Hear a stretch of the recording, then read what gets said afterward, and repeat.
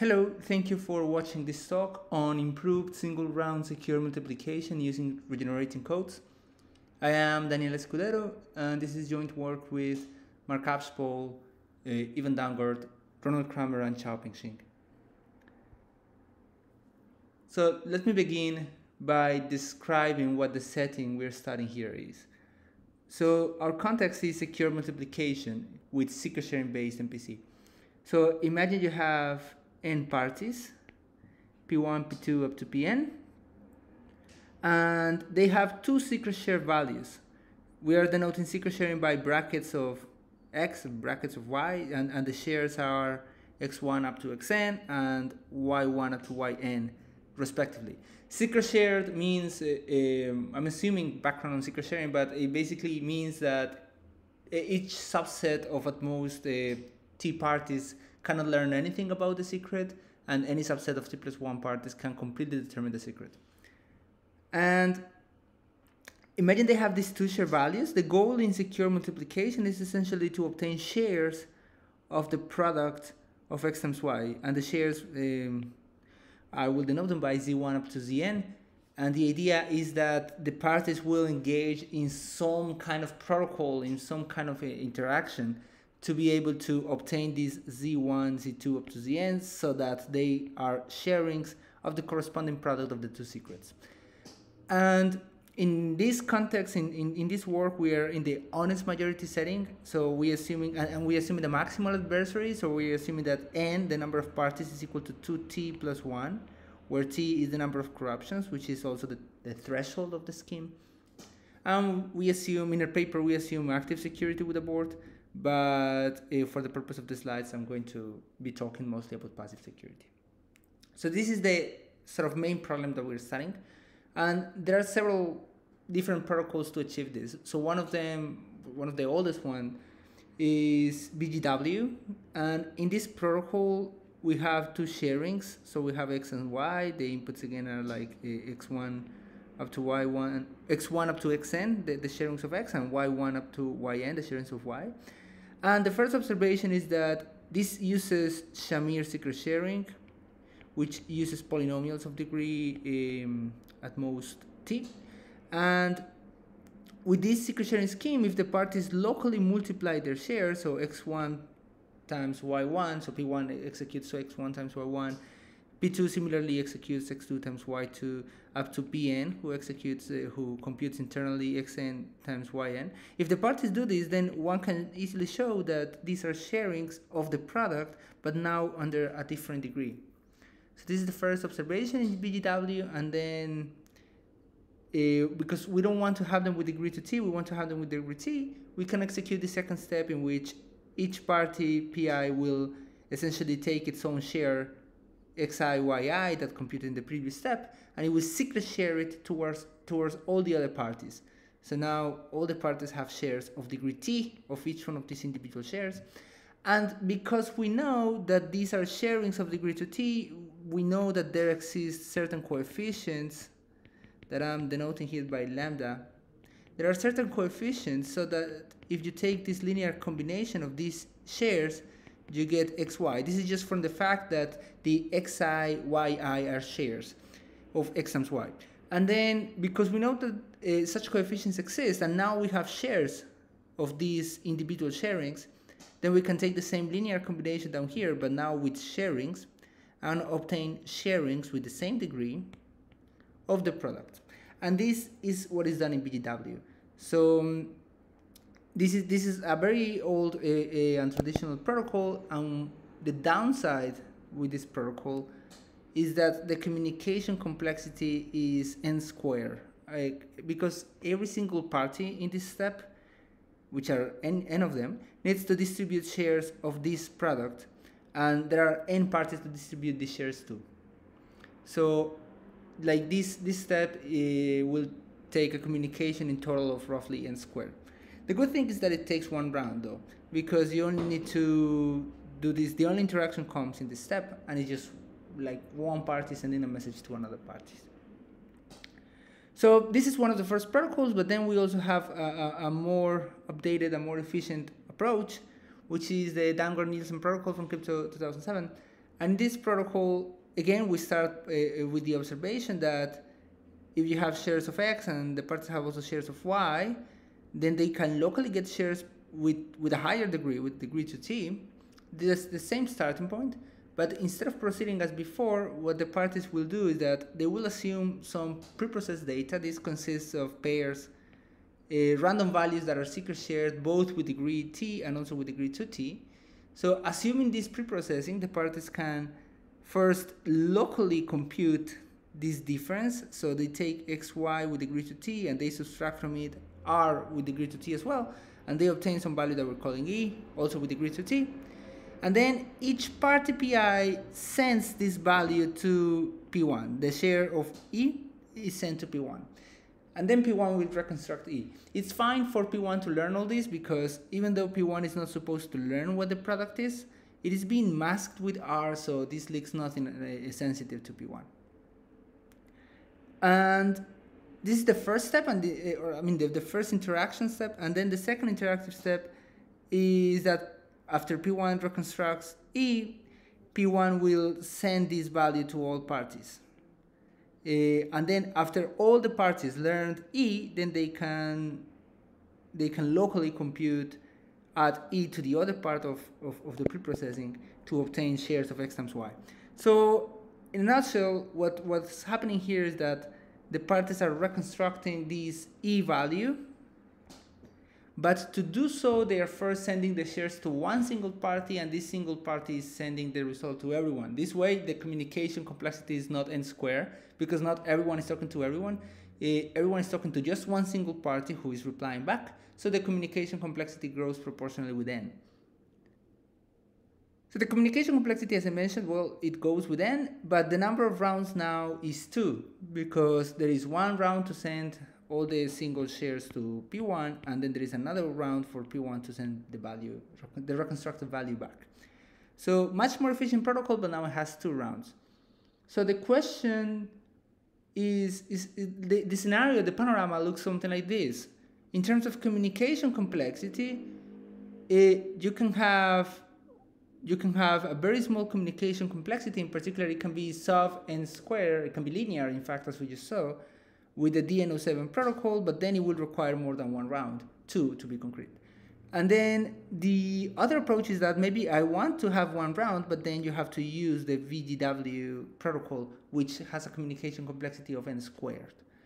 So this regime here is essentially unexplored. This is what happens when we want to stick to 1 single round, but at the same time, we want to achieve a communication complexity that is better than the one from VGW, so better than n squared. So can there exist 1 round secure multiplication protocols with sub-quadratic communication complexity? And even we may allow some preprocessing. Just like DN07 uses preprocessing, we may allow this. And this is the question we're looking at in this work. So can we find protocols like this? So the first idea towards solving the question is that there cannot exist such protocols if in the process of getting the multiplication, you need to open or reconstruct certain share values. And this is easy because when everybody is supposed to learn a share value in 1 single round, there is no other option than letting each party hear from at least t+1 parties. Because if a single party could learn a secret by hearing from less of this number of parties, then this party, like an adversary corrupting t parties, will have known the secret to begin with. So if openings are part of your protocol, if somehow you need to open something and you have to stick to 1 round, then you have to go with the n squared. But in general, we don't know. We don't know if you really need to go up to n squared if you insist in 1 round. And in particular, I mean, this is the case because if you look at BGW is a protocol that does not use, the BGW protocol does not use openings. It uses resharing, how it's called, and still takes n squared. So maybe every protocol will take n squared, even if it is only, it doesn't use openings. So this is a very interesting question, and I would like to motivate also, I mean, this is an interesting question on its own, because most protocols seems to have this compromise, but it's also a very useful question. So minimizing the number of rounds is very well motivated, especially in highly relevant, especially in scenarios with high latency. Because these scenarios, you'll spend a lot of time if you have to communicate back and forth, you want to minimize the number of rounds.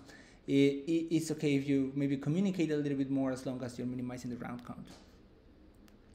So that's one motivation, but besides that, there are some protocols in the literature. Most notably, we have this protocol Fluid MPC that aims at tolerating dynamic participants, so people can come and go.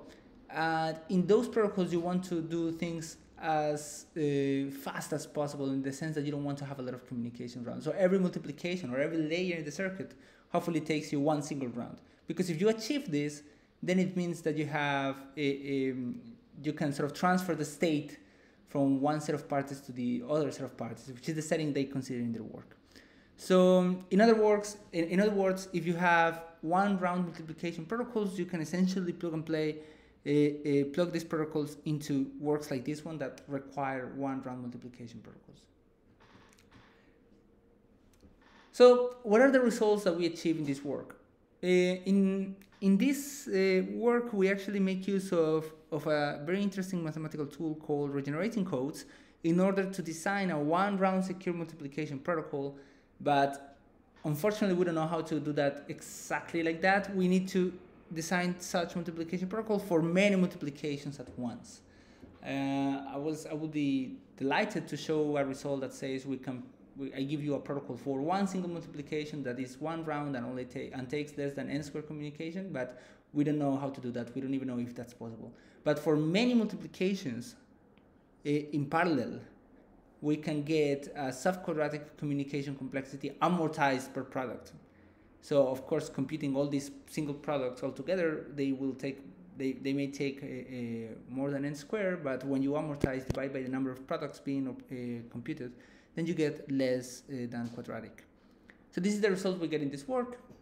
And to be more concrete with this, we present an MPC protocol with the following characteristics. So first, it's going to be actively secure, and this is one of the big things it's one of the big problems, because passive security is much easier than active, so moving to active requires some care.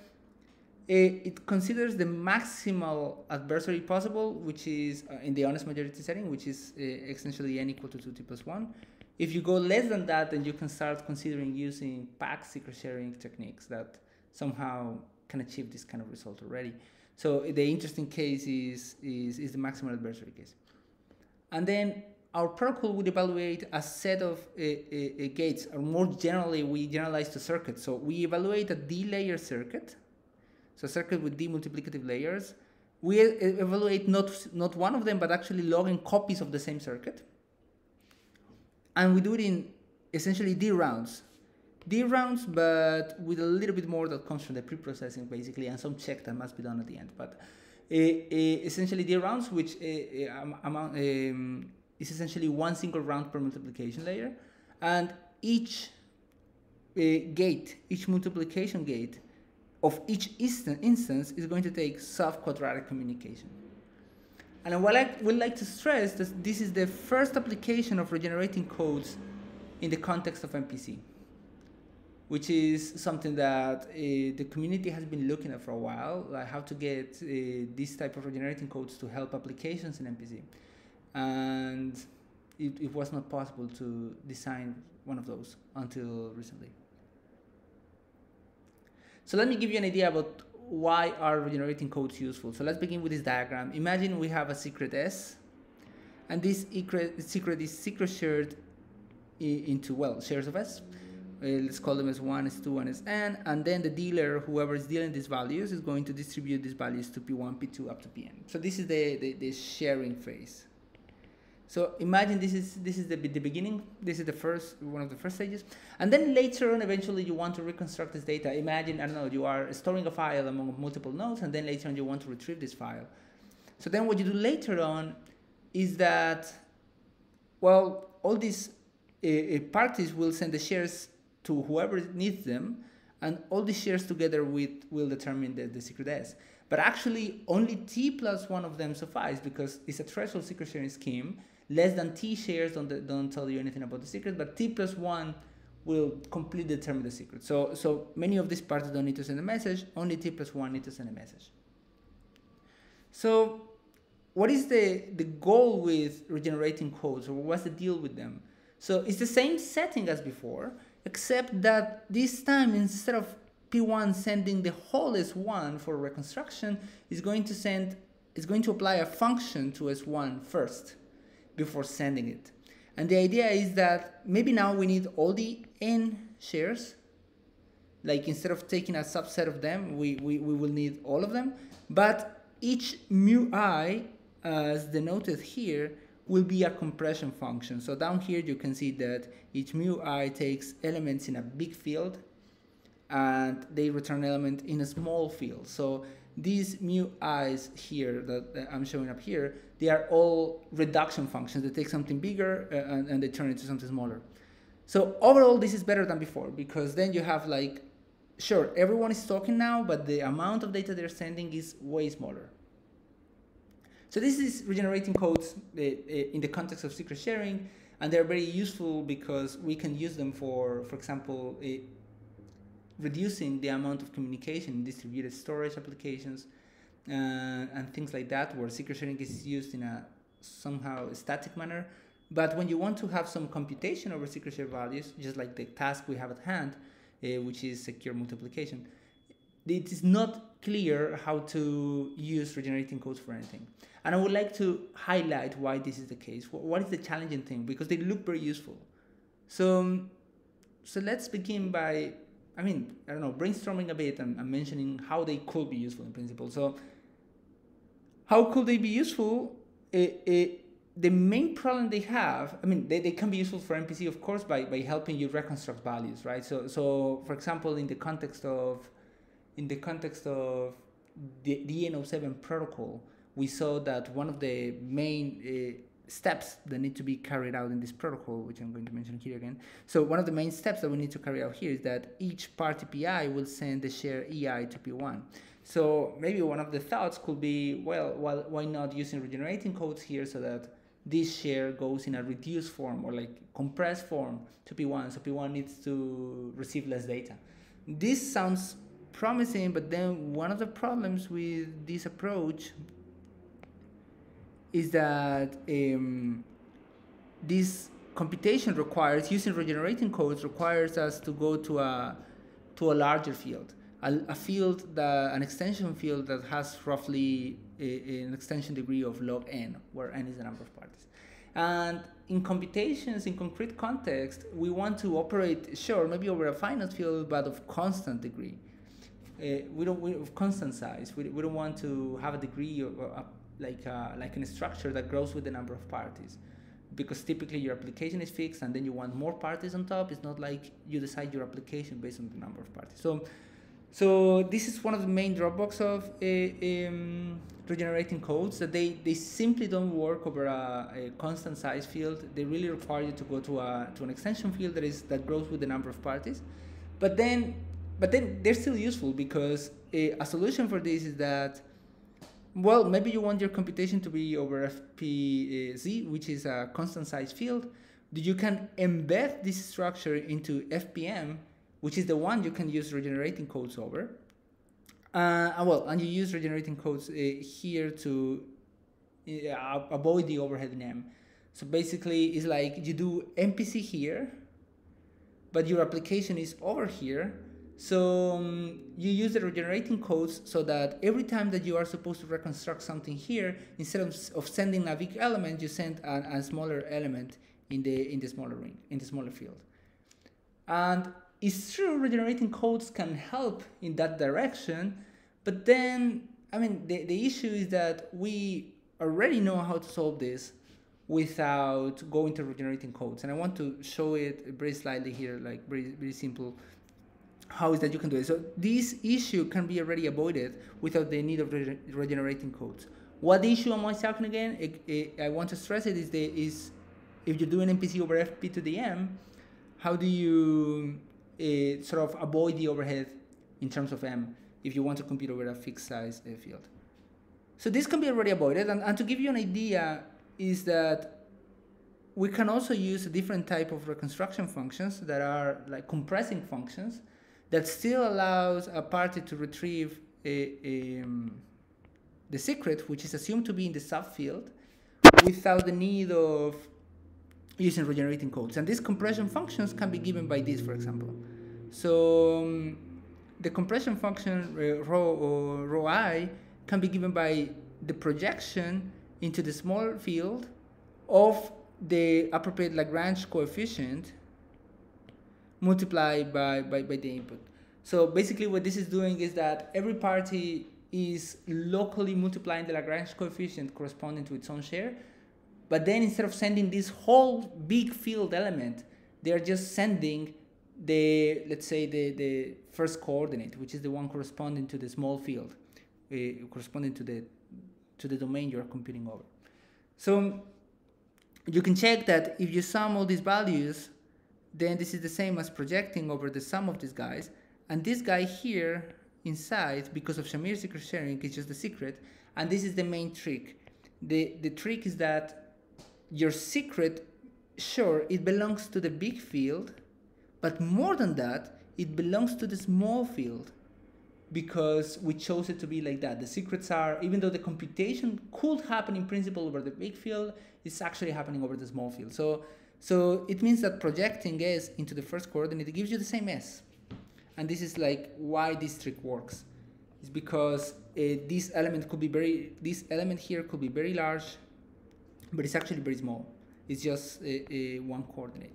So we could already have solved this problem, as I mentioned, without the help of regenerating codes, which is a shame because we wanted to apply them. And the main observation is that we can actually use them because unlike the previous compressing functions that I mentioned, regenerating codes enable the reconstruction of the full S instead of reconstructing just the projection. So here you can see that we've reconstructed the projection, and the projection happens to coincide with S because S belongs to the small field. But what if we take S to belong to the big field? So now suddenly these regenerating codes enable the reconstruction not of P of S, which is an element of the small field and may lose a lot of information. It will actually enable the reconstruction of the whole S, which is a much bigger element. It has like a factor of M over C size bigger. So this is the observation that regenerating codes can be useful for, is that they enable us to reconstruct big elements with little communication, not only small elements. So we basically use regenerating codes to optimize secure multiplication over this extension ring. So now we get like fast multiplication, but over this big ring. But again, this is a problem because this big ring is not very interesting because we're interested in computation over constant size ring.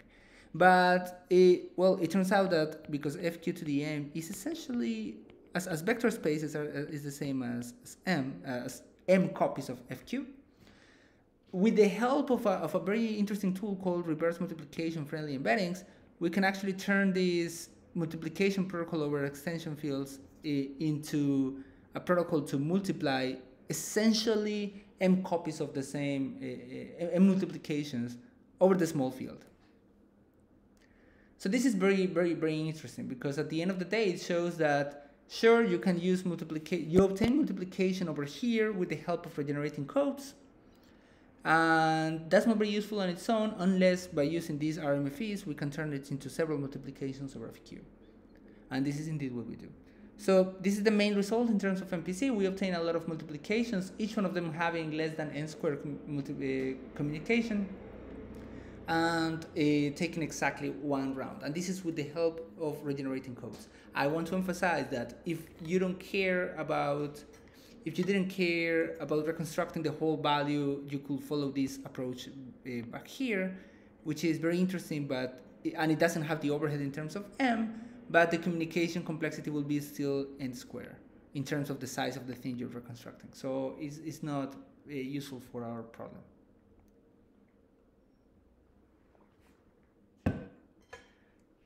So what are the challenges that we face in this work? The main challenge is that we want to keep the number of rounds bounded by 1, like so exactly equal to 1. And there are several issues with this. One is that the use of RMFEs, as traditionally used, will introduce an additional round to do something called re-encoding. And this is very bad for us because we really don't want to have this overhead. We want to stick to one single round. So to address this, we will introduce a novel encoding method that removes the need of having an extra round. And this is of independent interest because it also applies to previous works that have used RMFEs. The second challenge is that in terms of active security, you need to ensure, you need to do some broadcasting every single round. And well, if you want to avoid doing broadcasting every single round, you can always just check that all the values broadcasted were correct at the end of the protocol. But then sometimes, and we showed that if we do things naively, then this will be the case. Sometimes this will introduce some attack vectors. So to avoid this, we make a novel use of function-dependent preprocessing, and we show that this will alleviate this issue. This is a novel use of this type of preprocessing. It has been used in the literature before for optimizing the communication count, so dividing by 2 essentially the amount of elements sent. But the idea is that here we can also not use it. We can also use it not only for efficiency purposes but also for security purposes. And finally, we also have like some notable contributions to the theory of regenerating codes. In particular, we provide a new characterization of what a regenerating code, like when is a code regenerating, basically, in terms of certain properties of its dual. So that's like the first interesting result. But then also very interestingly, we generalize all this theory that exists already for the case of finite fields, and we generalize it to something called Galois rings, which are a generalization of integers modulo 2 to the k. In particular, as I mentioned, because it's a generalization of these rings, these type of rings already include that case, which is very interesting in practice because it's computation modulo, for example, 2 to the 64 or 2 to the 128, which is more compatible with modern hardware. So these are contributions in terms of the theory of regenerating codes. Now, in what follows, I want to give you an idea about how is that we get our results. So first, I'm going to go over the definition of regenerating codes over Galois rings. So we're going to consider throughout the rest of the talk 2 Galois rings.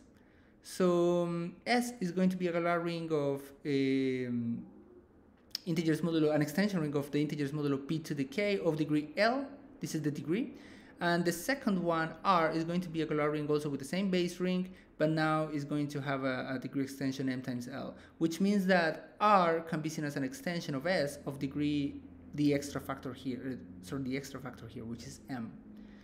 So a Galois ring is, if you're not familiar with it, is just polynomials over this base ring, integers modulo p to the k, being it's just like polynomials, but you take modulo some irreducible polynomial of degree L. It's literally the same if k is equal to 1. This literally boils down to f p to the L, or the Galois field with p to the L elements. So it's a generalization of that for k greater than 1. It's in general, that's not a field, but it's still a local ring that has very nice properties. Okay, and we start by taking a C to be an R submodule of R to the n plus 1. That is literally another way of describing a secret sharing scheme. Elements in C are just vectors with n plus 1 entries. The first one will act as the secret, and the other ones will act as the shares.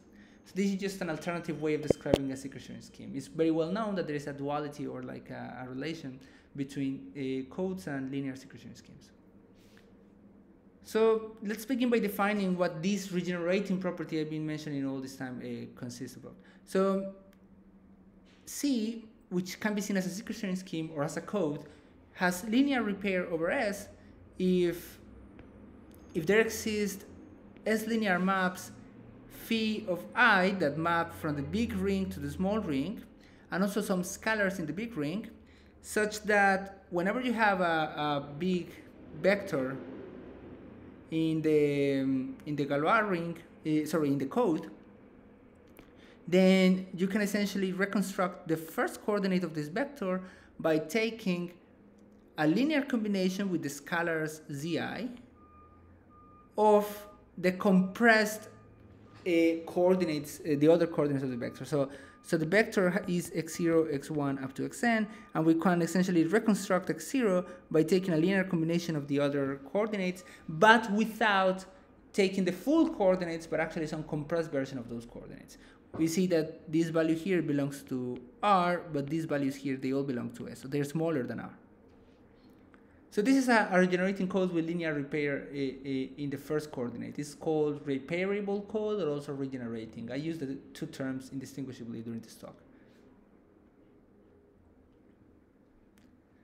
So one of our results will actually show that there exists a repairing or regenerating code of R over S, and it's based essentially on Shamir secret sharing. So it's literally Shamir secret sharing. Assuming that certain inequality holds in terms of L and M. So basically what this is saying is that L is going to be constant because it's just the base ring over which we wanted to have the computation. And M here, after we apply this inequality, basically it turns out that M is going to be something like log N. So think of M as something, M remember is the degree extension of R over S. So R is essentially M copies of S as modules, and M is going to be size roughly log N. And again, because it's a code, we can naturally use this as a secret sharing scheme, and the regenerating or the repairing property will be used to simplify and make more efficient the reconstruction of a given secret. This is exactly what I just mentioned. So the repairing property enables a very efficient one-round reconstruction. If you have a shared secret, then each party PI will send the compressed version of its own share to all the parties. Remember that this is in the small ring and not in the big ring. And then the parties will compute this linear combination, which is the one that we had from before. So it's because of the properties of our repairing code, this linear combination here will give you the secret back. I insist this belongs to R, this belongs to R, but this belongs to S. So this is one of the main results we obtained. Like you can get such a type of regenerating property from Shamir secret sharing over Galois rings. It was already known that you can get it for fields, but now we also can get it over Galois rings. And how do we use them? So I want to guide you through our protocol about how is that you can use regenerating codes to obtain multiplication in one single round. So let's begin by reviewing what Beaver-based multiplication or triple-based multiplication is. This is the standard protocol that we typically use when we want to multiply two values. So given two shared values, we want to compute the product. So it happens in three stages. The first one is just pre-processing, so I call it the phase 0, where the parties compute a triple A, B, and C, where C is supposed to be the product of A and B, and A and B are random. In the first actual step, in the first interaction, the parties will reconstruct the difference between X, the actual input they want to compute over, and A, the value from the pre-processing. And they reconstruct this value, which leaves nothing because A is random. And in this reconstruction, it happens in one round, because we use this reconstruction where everybody just announced their share to everybody, actually their compressed share. Similarly, the parties open E, which is the difference between Y and B. Then in the final step, the parties compute locally this linear combination here on the right, which you can check very easily. It actually leads to the shares of X times Y. So this is a very standard protocol. And here we're going to use regenerating codes. So the communication costs are the following. So if you take into account how many elements are being sent here, they send O of n squared elements in S, which are the compressed shares, right? So normally it would be n squared elements of R, but because they are compressing before sending is n squared elements of S. And when you count that in terms of how many elements of R they're sending around, because remember R is going to be the same as M copies of S, this is the same as dividing by M here. So basically, in terms of how many elements of R are being sent, we get something like n squared divided by log n, which is sub n squared. So we break the barrier of the quadratic communication complexity by a log n factor, which is not very big, but it really breaks the barrier, which is a very interesting result. In terms of the count of elements over R, this is fine, and this is a very interesting result already. But the main drawback is that, as we know, as I already mentioned several times, we are not interested in having computation over R. We're interested in having computation over S. So let's continue. So this is exactly what I mentioned. We want MPC over S, not over R. But the intuition that we want to have is that S will be equivalent to many copies of R. As I mentioned before, S can be embedded into R, the same as in the case of fields, FPC, as I was mentioning it, I was referring to it, can be embedded into FPM. But then all the efficiency benefits are lost if we use this, because at the end of the day, we will be communicating n square elements of S. And you want to communicate, if this is your domain of multiplication, then you will essentially be operating, sending n square elements of your domain. We want to send less than that. So what we do is that we identify that this is not a new problem, actually. And to illustrate why this is the case, we take this as an example. So Shamir secret sharing, as we know it, it does not work over F2, for example, because F2 is very small. It doesn't have enough elements to allow for interpolation. So what people typically do is that they take a field extension of degree, well, coincidentally, also log n, and now we use this extension instead, and again, we embed F2 into F2 to the m. Now, at first glance, we notice that this is very wasteful, once again, because we have this overhead in m.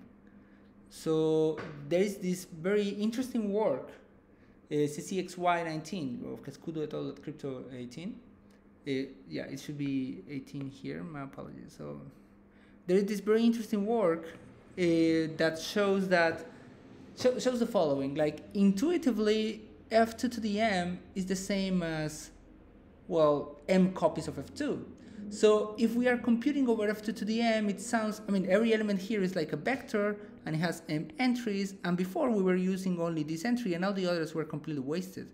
So because we have so many entries in these long vectors, we can hope to actually make use of all the individual entries to run one computation in all of them.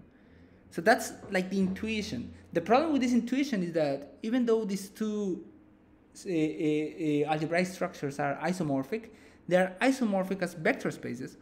And what we would like to do over this space here, which are vectors, is to multiply pointwise, right? We want to execute a computation over each coordinate, so we have to add pointwise. And adding is easy because vector spaces addition are pointwise, but vector spaces don't even have a multiplication notion. So this isomorphism here does not help towards getting what we want. But the solution from this work that we're citing here is that we can use the so-called reverse multiplication friendly embeddings, which are very interesting tools. Essentially, it's a pair of linear morphisms, psi and phi, such that, well, psi maps from F2 to the m to F2 to the d, and you can think of m as being very close to d. For illustration purposes, just think it's the same, although it's not, and it cannot be the same, but let's think for a moment about that.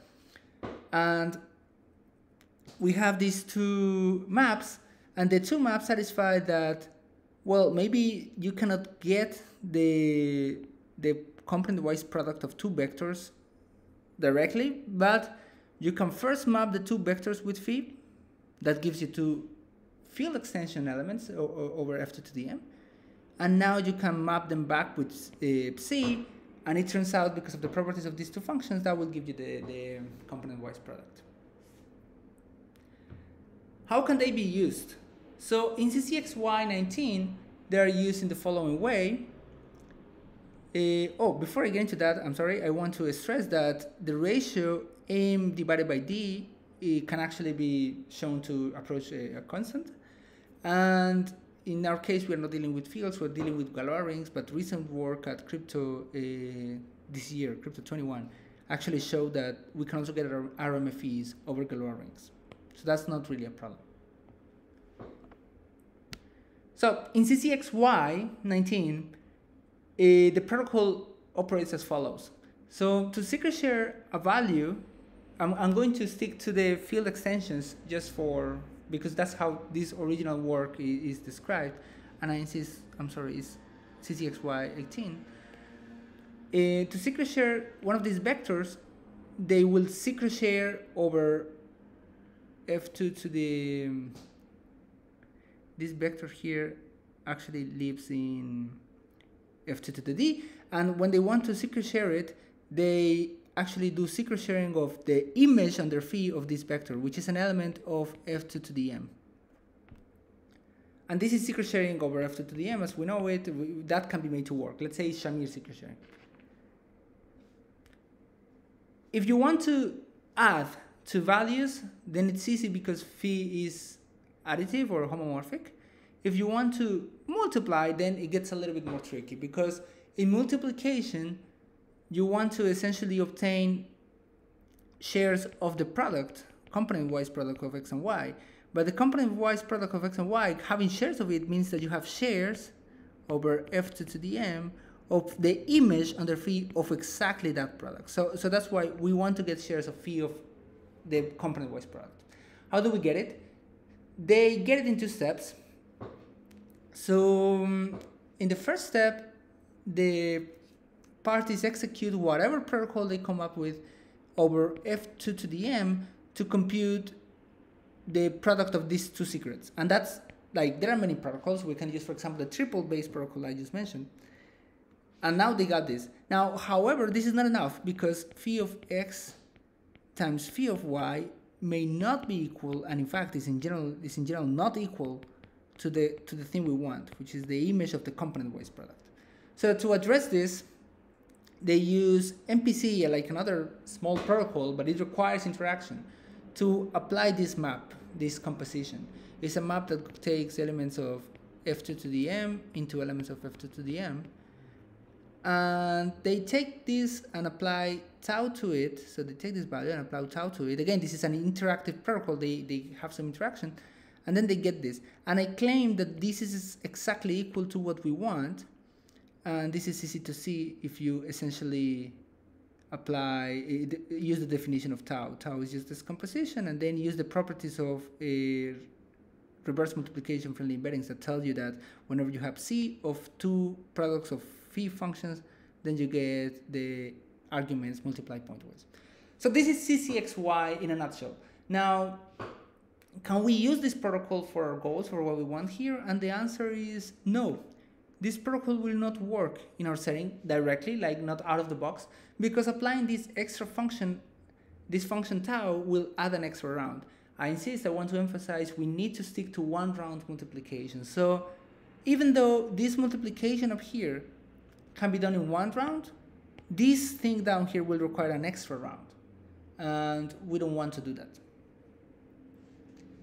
This is why in this work we introduce an additional contribution, which is that we encode values differently.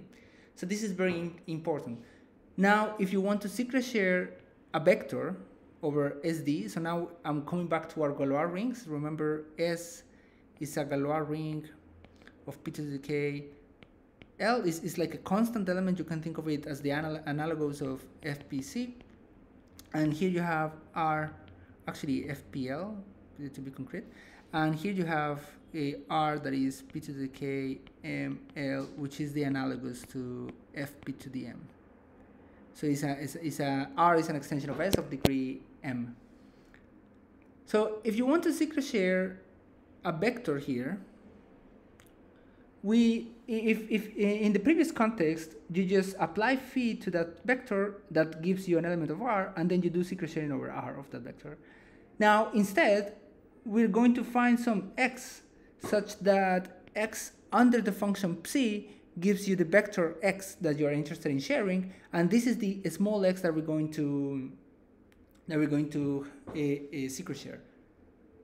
So this is the new type of sharing, or the new type of encoding. To encode a vector x, we encode, instead of mapping through phi, we encode with a preimage of under psi. And by the way, you can always show, you can show by the properties of RMFEs that psi is going to be surjective.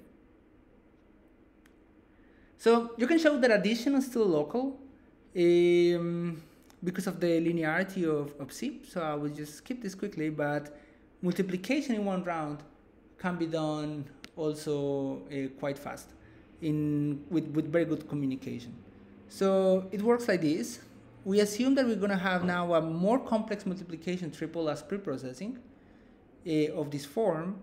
And with this at hand, if you have x and you have y, which you want to multiply, so the corresponding vectors encoded by them are just the images under psi.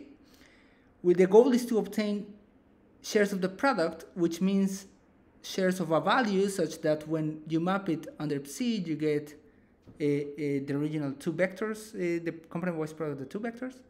And to do this, we just need to execute two rounds. The first one, the part is open x minus a, and also y minus b, just like with normal Beaver-based multiplication. And here we use regenerating codes.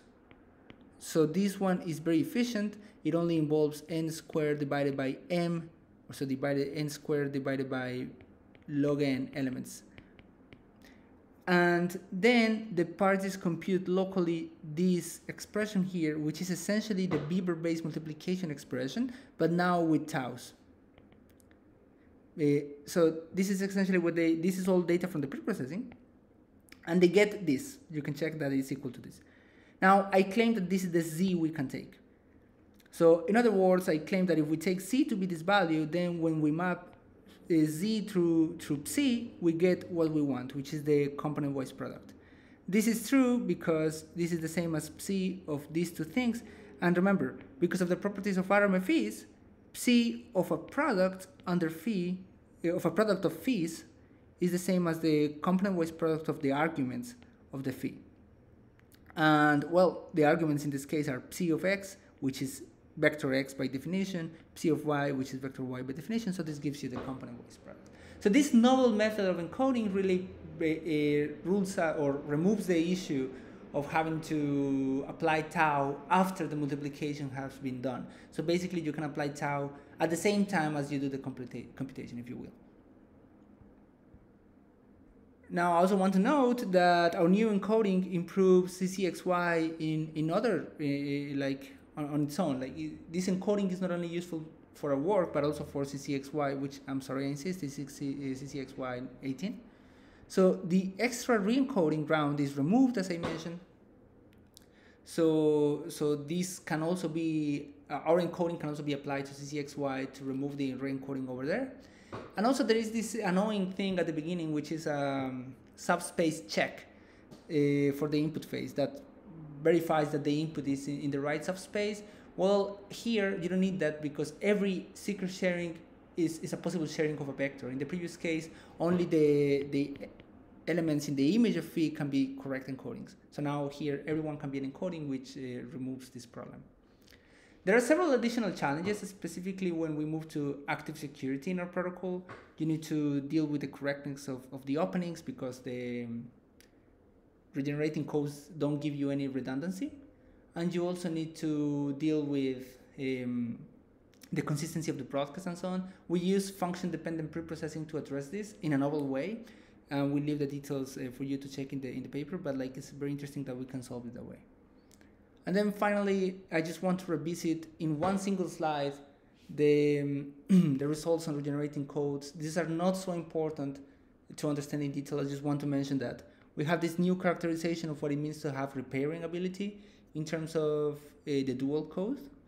That can be interesting on its own. And then we also have an existent theorem on repairing codes with Shamir secret sharing. So basically, to be concrete, the function that you take is a trace function with the generalized trace function over Galois rings, where the alpha i's are some evaluation points that you need to take very carefully as powers of certain a root of unity, and also the weights are the W's are the weights coming from the dual code of Reed-Solomon codes. And this is similar to the result over fields, but it has several crucial differences. For example, the trace function is to be defined differently or more in a more generalized way, and also the evaluation points need to be taken in a very careful manner, because otherwise this won't work. So there are several differences that are very interesting. With this, I would like to thank you for your attention. You stick with me all this time, so I appreciate that you were in this talk. Thank you so much.